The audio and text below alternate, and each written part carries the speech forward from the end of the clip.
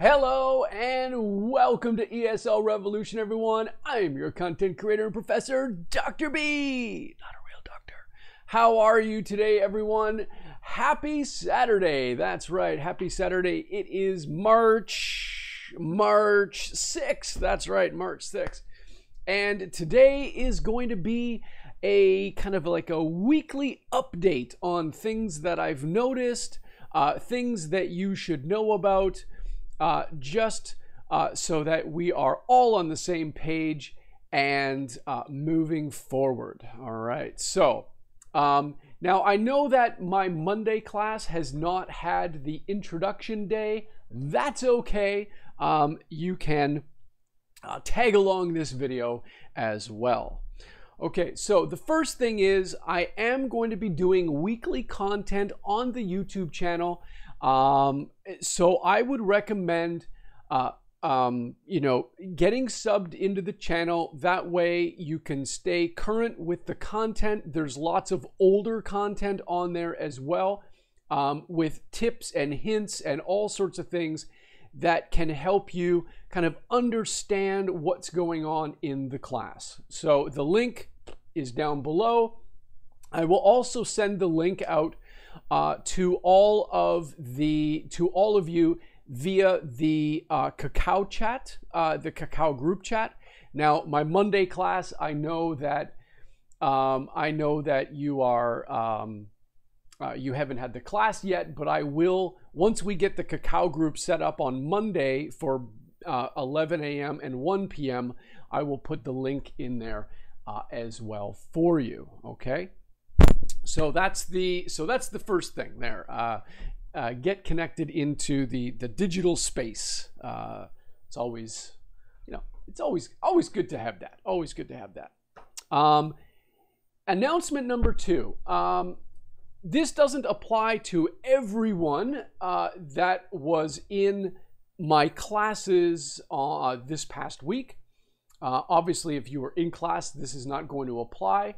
However, I did notice that a couple of the students in the class that were doing the Zoom, doing it as a digital class, I did notice that there were a couple of students who were in their dormitories.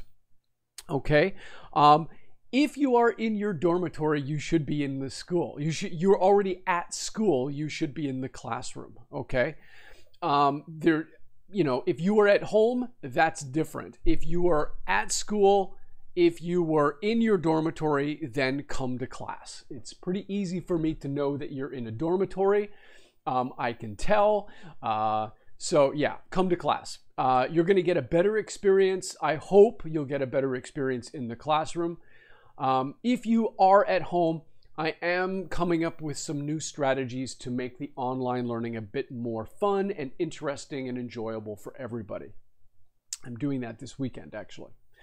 The second announcement I have is kind of similar. This has not happened to me yet, but I'm putting this out there. We've had other teachers where students, as students talk, teachers talk as well. I've had some teachers say, first week I've got students sitting in a Starbucks, they're sitting in a coffee shop, they're sitting at CU, they're in any other place than either their home or the school. So this is just a little heads up. You need to be in your home or in the school. All right, those are your two options for doing online learning. The reason is, if you are not coming to class and you're sitting in a coffee shop, it defeats the purpose of being at home and taking good care of yourself for your health during COVID, right? Being in a coffee shop is not appropriate, okay? So just as being in the dormitory is not appropriate to online learning, so is it that that a coffee shop or some other public space like that is also not appropriate. So, you can be at home, that's fine, or you can be in the classroom. Those are basically the two options that I would have for you. There you go. It is what it is. Okay, the third thing I wanted to mention was that starting next week, so this is I think on March 15th, if I'm not mistaken, starting on March 15th, we will be having an ESC, an English Support Center. This runs for most of the semester, and it's a drop-in English language class that anybody can participate in. It's a great way of getting extra help. It's a great way of improving your skills. It's a great way of developing more confidence when you are speaking. I'm going to be one of those presenters and instructors this semester, and it is going to be online and offline at the same time. Okay, so if you are at home and you want to participate in the ESC, you are welcome to just click in and you are ready to go. I'm going to leave the link in the description below for you to kind of, or maybe I won't do that. The link will be, I will put the link into the LMS, not on the YouTube channel itself, but to the LMS where I upload this video. You can go there and sign up. Now, here's something special just for you, okay? This is for my students, okay? For my students. I'm going to be teaching throughout the week. I've got Monday classes, I've got Tuesday classes, Wednesday classes, and Friday classes, okay? No classes on Thursday. I'm busy with that day. But what I'm going to offer you is this. If you come to my ESC class, okay, either online or in person, if you come to my ESC, I'm for 5 times, okay? So you come 5 sessions throughout the entire semester.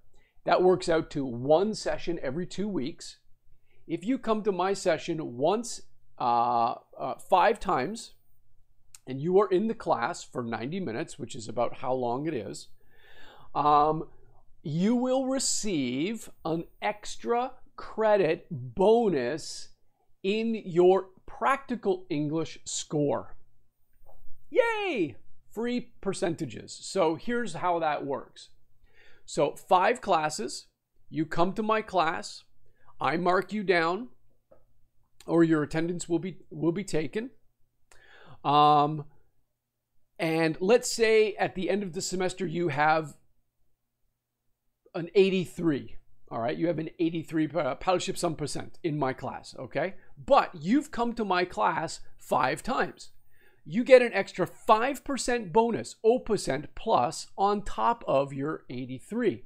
So now you have an 88. See, it's just increased your average by 5%. So, or your score by 5%, I should say. So take advantage of that. It's a really, really good way of, especially for beginners, it's a great way to have more conversation building than perhaps what you already have. We have had students in the past who have basically come to ESC with 0 conversation ability. And by the end of a couple of years, they've really worked hard at developing their conversation skills. Within a very short period of time, they have developed an increased fluency in the language. So it's a very, very good thing to do. I would highly encourage it. Plus, you get a little bonus for me. So, yeah, so that's that. Let's see, what else? Oh, yes, the last thing I want to talk to you about is attendance. Now, the enrollment of the schools all across the country have started to go down because of COVID, right? Students are not, there's not as many students in the class as there normally would be, simply because either A, students are waiting, right? They're waiting to jump back into university because of the COVID situation. There's also a decline in the overall population. The student population is going down. So I have two classes. I have two classes right now. One of them is Tuesday 11 a.m. and Thursday 1 p.m. Okay, those two classes. Now, if you are in a class where you can you have maybe 8, 10, 12 people already in your class, and if you have those time slots available where you can switch from, like, let's say a Monday 1 p.m. class to a Thursday 1 p.m. class, if you have that ability, I would really appreciate you switching over to hit that minimum number of students that I need in my class. There's a number of teachers that are going through this, not just the English teachers, but also the major professors as well are having this problem. So it's just a way to balance out the classes, because some of my classes I have 14, 15 students, and other classes I only have 3 or 4 or 5 students. So it's just a way of balancing out some of that. Now, some of you might be thinking, oh, teacher, but I'm a beginner student, and if I go to an advanced class, I might not be able to do anything. No, that's not true, because if you're in my advanced class anyway, everybody is going to be working together. So don't feel nervous about jumping into an advanced class or an intermediate class for that matter, because really, it's really not, you're probably going to be okay. All right, you're probably going to be okay.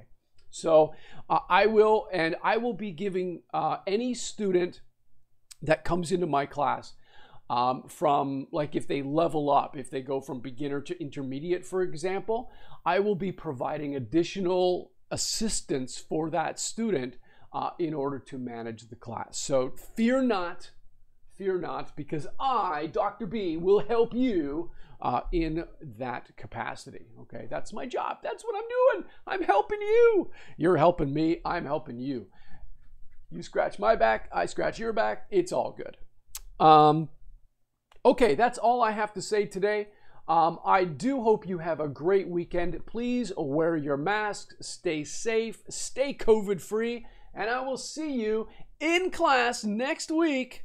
And remember, as always, be the revolution. Peace, everybody. Take care. I'll see you in class.